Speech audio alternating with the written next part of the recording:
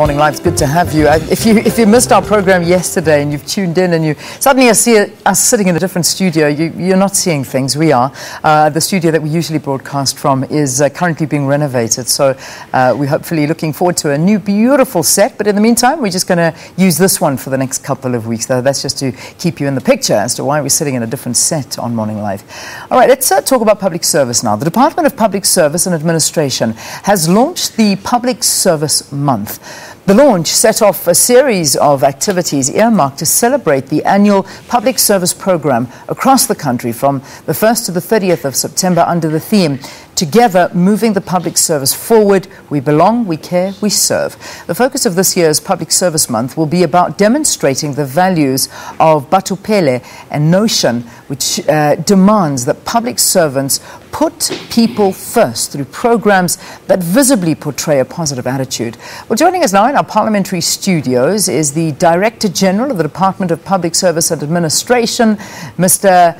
Mashwahle Diphofa. And Mr. Diphofa, it's a pleasure to have you here on the program. Welcome to Morning Live. Thank you, Leanne. Good morning. This year's focus, we're really talking about those Batho Pele principles that I spoke about in the introduction, which require people to be polite, open, transparent, deliver good public service to the public, and is not really, unfortunately, everything we've said, something that many public servants actually do. Most of the time, members of the community complaining about the bad treatment they experience in the hands of the very public servants that we are aiming this campaign to. Do they really understand what the principles actually entail? Thank you, Leanne. We believe that the majority of public servants do understand what the Batho Pele principles are about. That the principles that we talk of in terms of consultations, in terms of courtesy, in terms of value for money, that the majority of public servants do understand that. So if you look at a number of things that are happening in the country, that are happening in terms of the applications for identity documents, in terms of the rollout of social grants. All these developments that are happening, behind them are dedicated public servants who make it happen. But of course, we can't deny the fact that there are those amongst us who do not live up to these principles, who do not adhere to these principles. That is why we have a campaign like this, Public Service Month, September, every year. What we do during the course of this month is that we celebrate the achievements where achievements exist, but we identify challenges where challenges exist as well. And together we try to find solutions. And we invite members of the public to use platforms that are there so that they can share their experiences with us. And where there are gaps, we'll then be able to address those gaps. How does this month actually highlight the importance of the adherence to these principles? What happens is we have a number of activities that will be rolled out. Amongst others, what will happen is that we will have visits to service delivery sites, most of which will be unannounced, so that when we arrive at the service points, we are able to experience firsthand what happens in terms of service delivery there, so that those principles that we talk of courtesy, responsiveness, and so on, the principles, or political principles, and some of the senior managers can see them in action. Secondly, they will also be able to interact with members of communities who are there to receive the services so that they can also share their experiences during the unannounced visits. Secondly, what we also do is that we have the assignment of senior officials largely from head offices so that they can go to service delivery sites.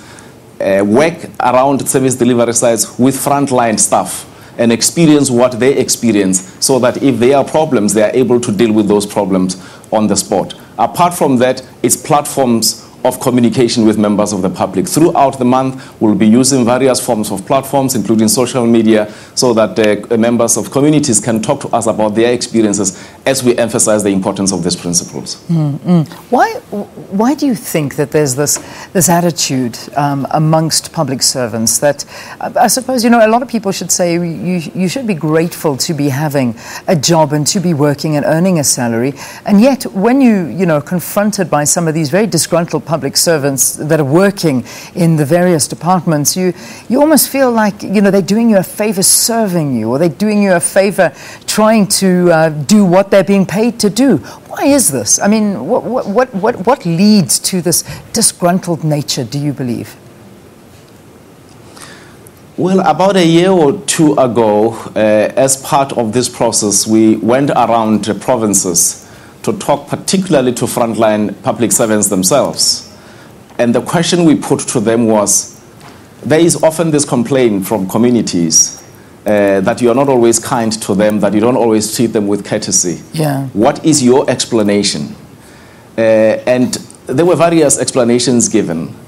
At the end of the day, what is important is that regardless of problems that we might have as public servants, regardless of challenges that we might have as public servants, as we try to address those challenges, we still have to adhere to the principles of Batho Pele. And I need to emphasize, Leanne, that because the public service is the single largest employer in the country with over 1.2 million employees, I emphasize again that it is our assessment that the majority of them are not necessarily rude, but those that are rude have to be dealt with in terms of the processes that are there in the system, where feedback is provided to the public service. The discipline management processes in government should then be implemented. Yeah. All right. Well, let's hope it works. Let's really hope that that principle of Batho Pele comes in, and that when we visit our next public service staff member, they smile and they're happy and they're willing to serve us. And I suppose you're right. The respect should be shown by the public as well. Anyway, thanks so much for chatting to us. Good luck for the month. I'm sure we'll focus in a little bit more on that. Mr. Mashwahle Diphofa is the Director General from the Department of Public Service and Administration, talking to us about the Public Service Month. Love to hear from you. What do you think about public service in South Africa? At Morning Live, SABC. Write to us there. Let's take a break. News after this. Stay tuned.